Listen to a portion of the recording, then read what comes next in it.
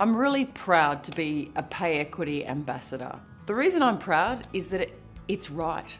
At the end of the day, our job as leaders is to make sure we're attracting, retaining and developing the best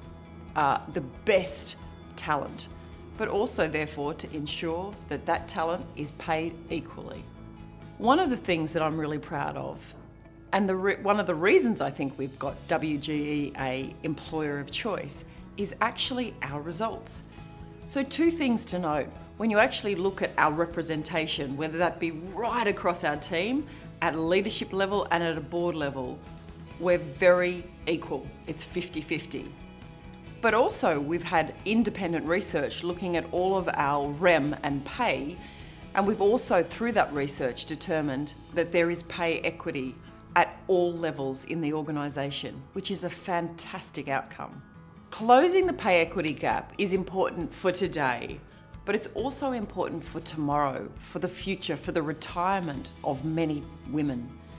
If you think about it, by actually having a gap in pay today, that ends up having a much larger impact in retirement. And statistics show that women retire on 47% less. So by addressing the issue today, we actually are helping have an impact, an influence on the retirement and the best future possible for our members. Closing the gap today closes that 47% gap for the retirement and futures of our members. Gender equality is really critical. It's critical because it's the right thing to do, but it's critical because it also makes good business sense. Here at First State Super, we are about creating a super inclusive and supportive environment.